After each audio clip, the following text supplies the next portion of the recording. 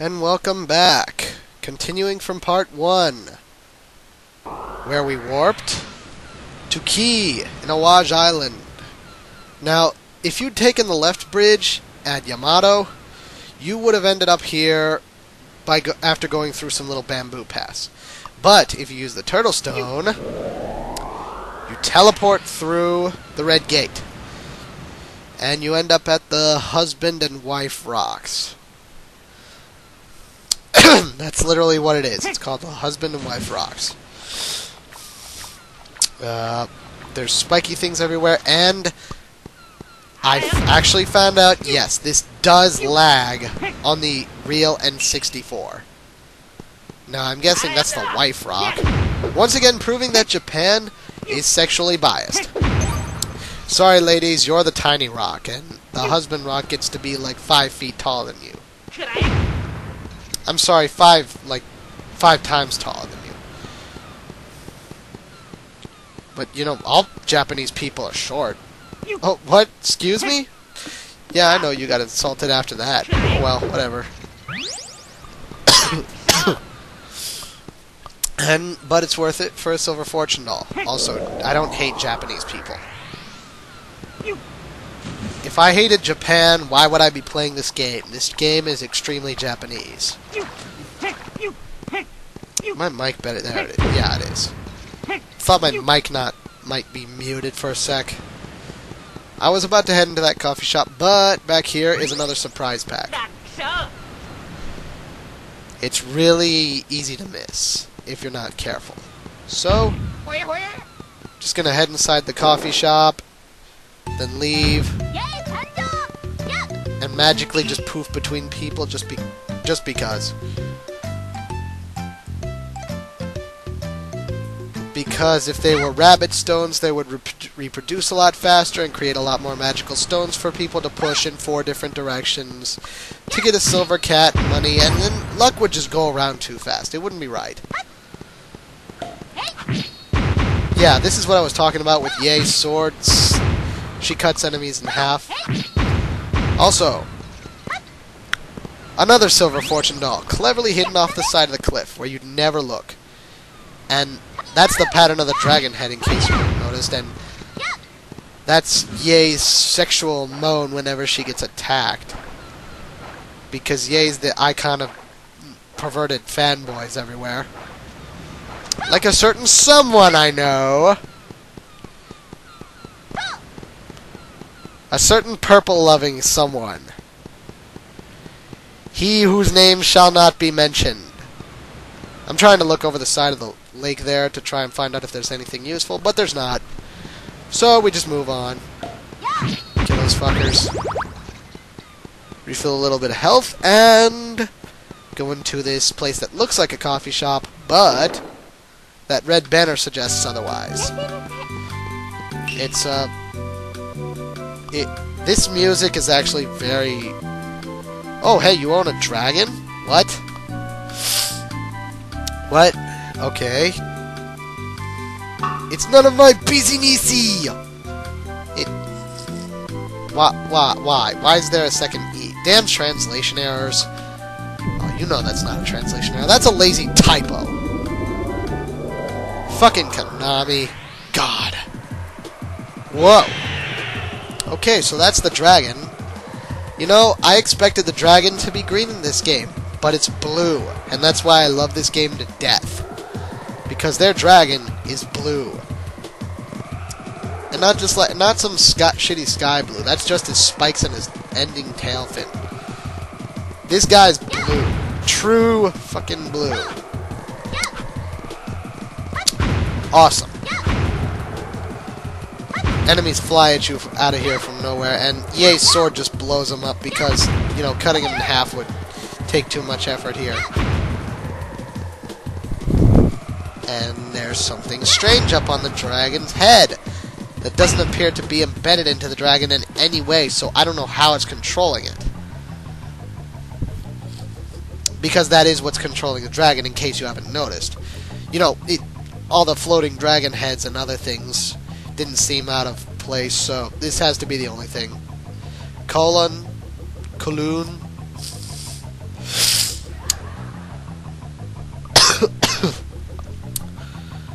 Why pink text? Well, Ibisumaru, an annoying clown, I can understand. And now the dragon starts tilting back and forth, and while the machine spins around like a fucking top, shooting silver balls at you. But I slice his dick off. Or little top end.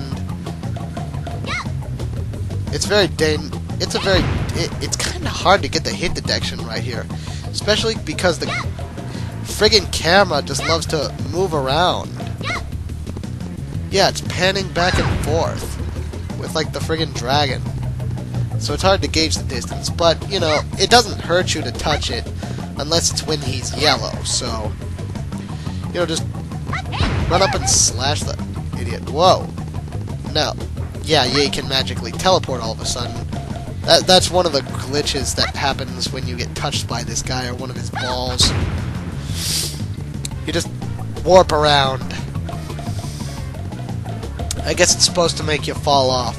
If you fall off, you'll just end up back at the dragon's tail, but if you have any sort of skill whatsoever, you won't fall off. You'll just blow that motherfucker up, and then the dragon will turn upside down and you'll fall off and die. Game over! This has been Let's Play Mystical Ninja starring Goemon. I hope you enjoyed it. This is the Impatient Geek. See you all next Let's Play. Okay, it's not fucking... that's not true. We're ninjas. We're not affected by falls. But that guy might be... Ow. Motherfucker. How are you getting up after that? Actually, he's got a pretty good reason that he doesn't even explain to us. The narrator has to do it for him. Why would you suspect that out of nowhere? I guess it's just because he has blue hair, but what about Ye? She's got green hair. That's not natural. Son of the Dragon God. Okay, so he's like... friggin... Whoa! He looks like... I don't know... Is it just me, or does this guy look stonerish?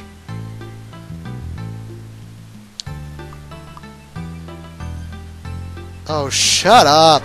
God damn. I hate it when they get all emo on you.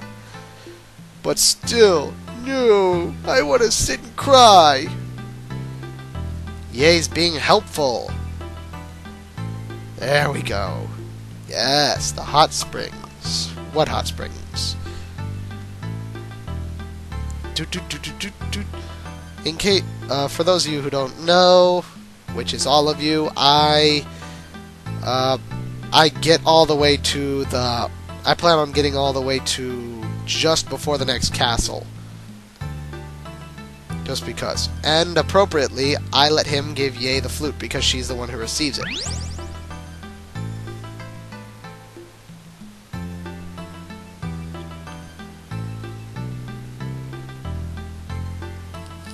Yes. Oh boy, it's like the flute in fucking in Legend of Zelda Link to the Past. Okay then, Ye, I'll hand this flute to you because women should play the flute. No, Ibisumaru, you have to play something manly, like the Hichiriki. I hate the fucking Hichiriki. Oh my god, it's ugly sounding. I'm sorry, Japan, but I'll go for a Dietzi or something else from China. I love their bamboo flutes. I took a world's music course over the course of this winter, and it was actually very enlightening, even though it was a lot of crap. But now we're going to play as Ibisumaru because Fatty needs to run up the stairs in a Rocky montage and just whatever. Here's some good music.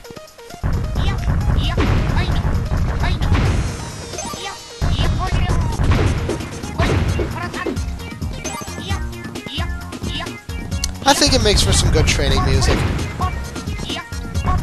I really love the Compira Mountain music. I mean, I said I loved all the music in this game, but I love to address each and every one of them individually and give them hugs and kisses. skewered heads on poles. What? God. Ugh. It's disturbing. Now we have... Oh, by the way, the reason I went to all those coffee shops before,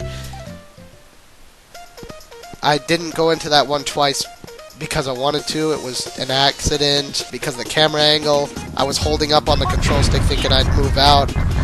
But no, the camera angle tricked me. Anyway, when you visit I visited all the coffee shops before because all the coffee shops once you visit them, you can transport back to any one of them at will. And I like having options, so there we go. I have a lot of options. Now watch out for this top level of stairs. 3 boulders are going to come down. I take care of them easily. But we need to switch to Goemon here, because we need to get something like an upgrade for his Rio. See this donation box right here? At the shrine? Throw 5 Rio inside. Yes, there is a god of money, a holy being devoted entirely to currency. What the fuck? But the Medal of Flames is pretty cool. It's a neat little power-up for the Rio that I never ever use just because I don't want to. There's only a couple places where you need to use it. And that's what it looks like. It just explodes.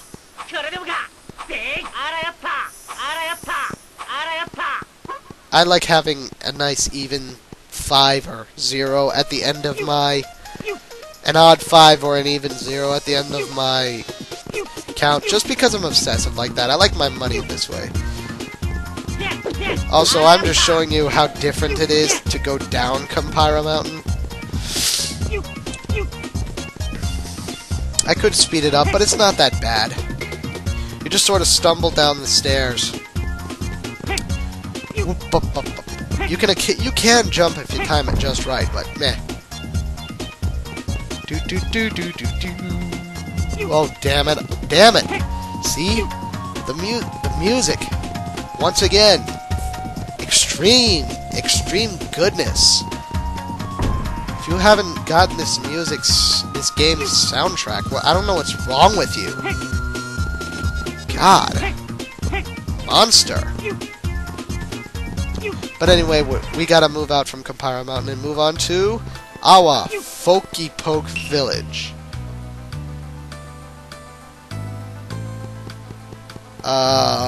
Whatever. I don't give a shit about dancing. Let's go into the restaurant. I need to show off a couple foods. This restaurant has an orange, noodles, and fresh bonito. Bonito is like some kind of fish dish. And I'm never going to talk to the Plasma Man ever again. Well, once more, after, all that. Once more, after a certain specific event happens later in the game. Those of you who've played this game, or have watched my other Let's Play, or just know about it, would know. I had to pause there because I gave in to my urge to go to the bathroom, so I cut out the extra wait. A fantastic reward. We'll be talking to this guy again soon. Most definitely.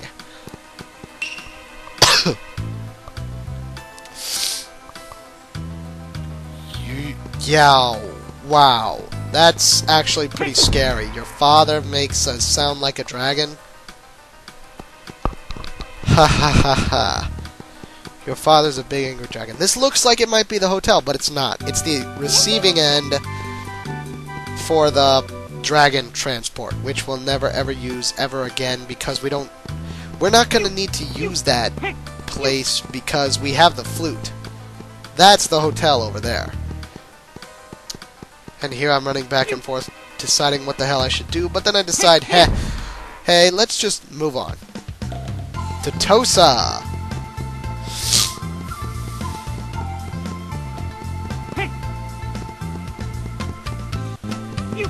Ooh. Meh. This just must be... yeah. Nothing special, nothing particularly interesting. It's just another scenic path with a bridge and some shallow water and a random pot next to a tree on top of a cliff. Whatever. Oh, now here we get to one of my favorite parts. The Vine Bridge. Let's read this sign right here. See what it has to say. Caution, cross very quietly. I, being the impatient geek, do not cross quietly. I jump over those falling platforms. And say, fuck you, game. I'm not going to wait. But I decide I should wait because I need to get to that. Well, I'm not going to wait. In a sense, I am going to wait because I have to climb back up, and in a sense, I'm not because I'm getting that fortune doll out of the way right now. I love to jump because I'm impatient. I don't like to wait. But anyway, yeah, those yellowed parts of the bridge, you can just jump over them. Don't even bother. Don't even bother listening to what the game says. Don't tilt the control stick very slowly forward. This sign, I read it just because it says the same thing. Don't tilt the control stick forward very slowly like that. That's just a pain in the ass. Seriously, fuck that. And here we are in EO. This is the location of the Dogo Hot Springs. And we're met by more kabuki drummers. How wonderful. Go fuck yourself. Allergies is still bothering me, but just a little. Not as much. Got some good medicine going on here. Chill. Dragon Head. Fuck you, Dragon Head.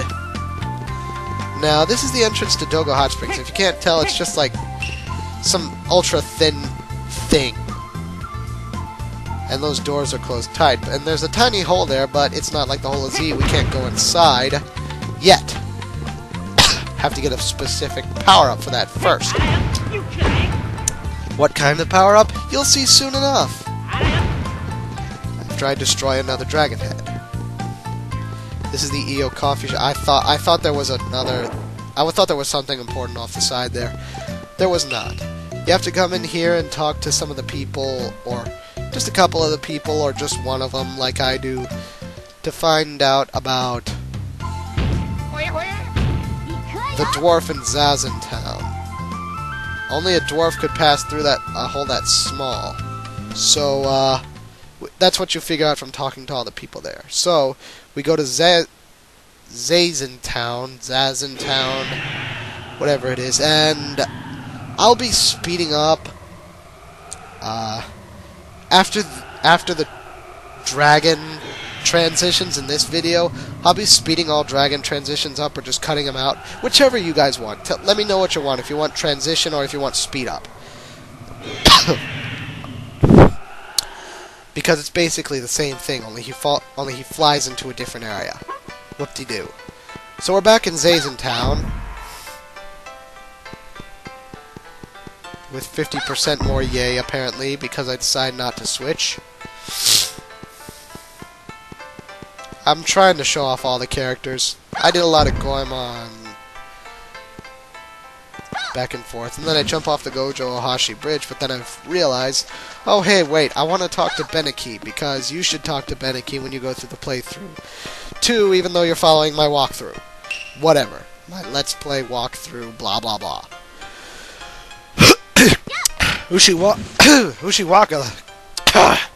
Ushiwaka, the guy with the fish?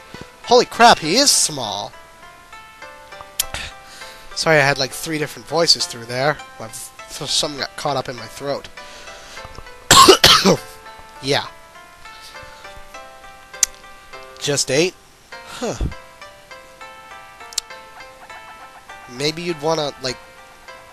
Well, I guess you'll just stay shrunken if you eat it?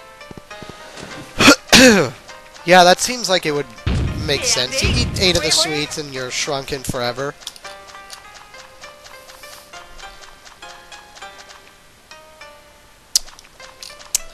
We need to be Abisumar when we talk to Ushiwaka.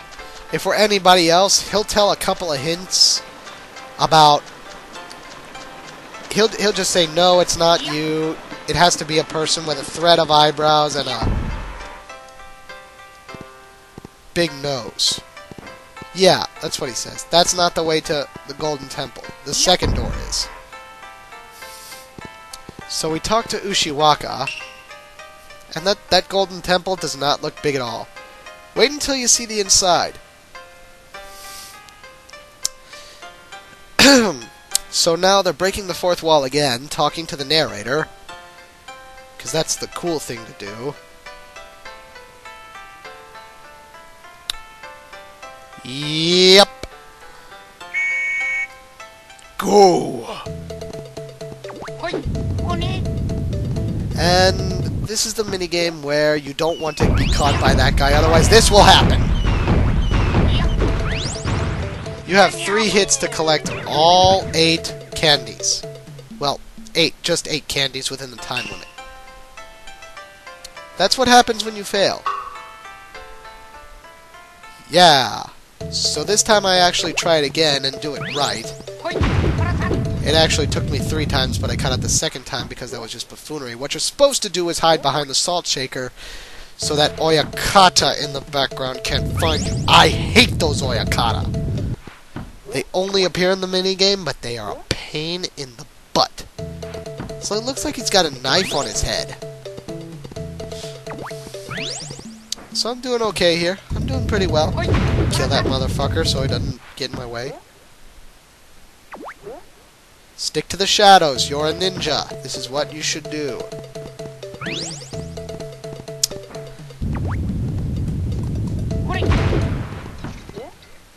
Oh boy, that was actually pretty close. I could have been caught there easily.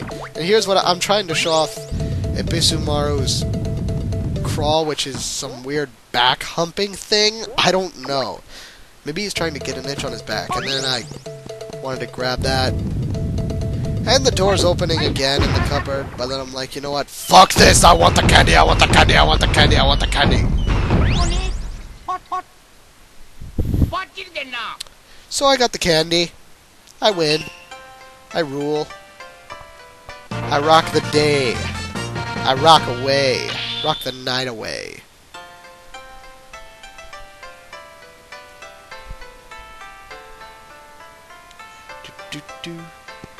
So, we don't actually shrink automatically. Ibisumaru just gains the magic in Mini Ibisu powers, which now shows up on in the title screen. All the other characters will get magic soon enough. But let's show off Mini Ibisu. He gets some magical pink fairy dust around him. He turns into a pink midget, and you can only use magic when you're standing perfectly still. So we're gonna switch to Yay and just head back to Io. That's the only other dragon transition you'll see in this video, I promise.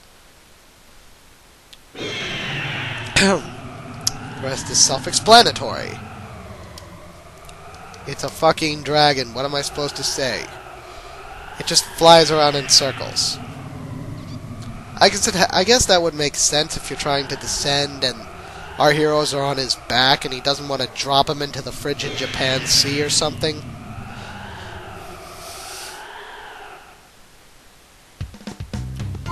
So we're back in Io, and I don't want to get attacked by it. By the way, you can cancel the flute by pressing any other button. Or I think it's B. Whichever, you can press B again in the middle of playing the song so you don't have to teleport. If you accidentally use the flute. So let's Mini Ibisu through the hole here. Do the disco point. Yeah, he's doing the disco point. Or at least doing a Chunky pose from Donkey Kong 64. Or maybe Chunky ripped that pose off from him. Maybe, just maybe, Chunky ripped off from the Chunky guy. I'm getting hit intentionally by these guys because there's something I want to show off. These are light bulbs breathing fire. I know how odd that sounds. But here's the hot springs, the single hot springs. I think you either have to stand in there or lay in there, but once you lay in there for a while, your health refills. Completely. Which is actually pretty damn cool. You know, a full health refill just outside the first dungeon. We're actually coming up on it pretty quick. But first, we have to go under this cage as Mini Abyssu, even though you could easily crawl under there. Nope, gotta be Mini Abyssu. They forbid you to do it any other way. We have to go inside this cage, because there's a silver fortune doll here. You could fall in here from above, but I don't want to. Falling down there is for punks. You need Goemon for the rest of this part. There's no other areas that require Mini Abyssu, and here's some random geometry just for the hell of it. You know, because all walking roads need speed bumps. That speed bump looks like you'd impale somebody on it. I actually tried to kill that scarecrow there, but then I just got caught on the block and I was like, you know what, forget it. Yeah, you can just jump up these platforms if you don't doubt yourself. And here we are, just outside the Peach Mountain Shogun's Ghost Toys Castle. This has been it for this update of Let's Do It Justice, or Let's Play Mystical Ninja starring Goemon again. I'm the Impatient Geek, and I wish you a very good day, sir. Go on, enjoy yourself. See you later.